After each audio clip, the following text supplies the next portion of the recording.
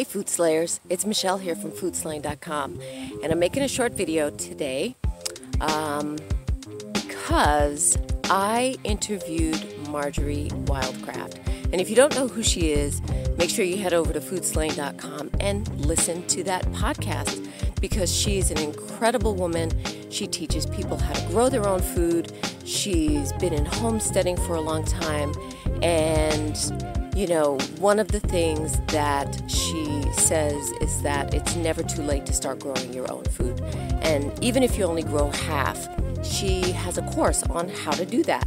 And so even if you live in a city and you don't live in, you know, the suburbs or out in the country and you don't have a piece of land, you can still grow your own food. You can still be self-sufficient. And if you haven't learned anything from 2 seasons of the Food Slaying podcast, then, you know, one of the things that is really recurring in the podcast is that, you know, our food supply chain and the food that we have access to in the grocery store and even through many of the other retail channels that our food is coming to us, is that it is contaminated, it is toxic, it is often sprayed, especially if you're not eating organic. I mean, even if you are eating organic, sometimes there are pesticides and herbicides that are contained in the foods. So, you know, it's really important. If clean food and clean ingredients and clean eating is important to you, then you'll want to learn and start. It's never too late to start growing your own food, even if it's just some herbs in your windowsill because you live in a high-rise apartment building, or if it's a couple of potted tomato and pepper plants on your deck, or if it's just a big pot of potatoes. Even potatoes are so easy to grow, and you can start growing your own food. And she's got a couple of courses that you can check out on foodslaying.com/wildcraft. And one of the things that she talks about in the interview, and we got to talking about medicinal herbs, because I've been interested in growing medicinal herbs and using medicinal herbs. In fact, 20 years ago, I was using an herb called mullein leaf, and if you look right here behind me, this is mullein. And this was a volunteer in my garden, and right now I have about 16 of these plants, and you can see they're like 9-10 feet tall. And so they just volunteered themselves. And one of the things that Marjory says in the interview is she talks about how when things show up in your garden, oftentimes they're things that you need in your life, or you need in your body, or in your medicine cabinet. And so this is one of them. She also talks about garlic and how you can just start with growing garlic. But she teaches this course called Home Medicine 101, and she's made a special offer that I'm able to offer to you. But you have to go to foodslaying.com/wildcraft and check it out. And it is a home medicine course, and it teaches you how to use medicinal herbs. And one of the great things about growing your own medicinal herbs is that a lot of medicinal herbs, they often come from, faraway places, or they're not grown without pesticides and using chemical fertilizers and things like that.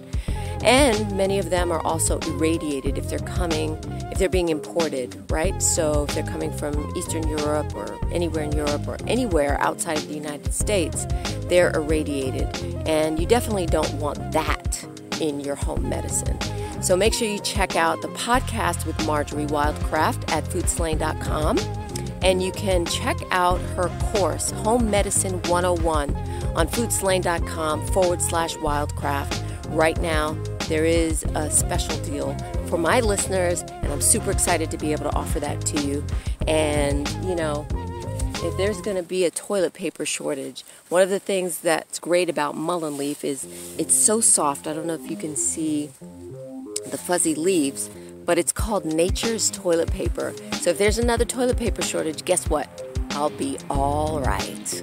And it's great to feel self-sufficient and rely on, the stuff that you can grow in your backyard, especially right now, especially as the economy is very challenged.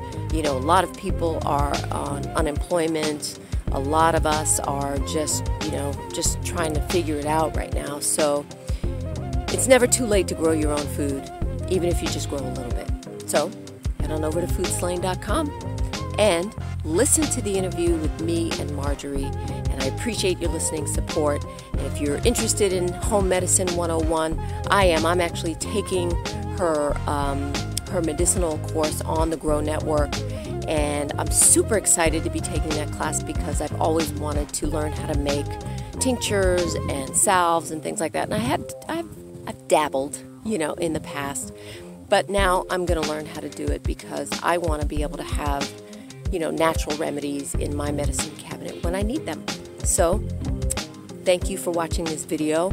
I appreciate it if you subscribe and click the notifications bell so that you know when I release a video, and I usually release videos with my podcast episodes. And check out season 3 coming in a couple of weeks. It's going to be a really fun season. I really appreciate your listening support, and remember to eat clean, eat healthy, and love your food, and I'll see you on the other side of the plate. Ciao.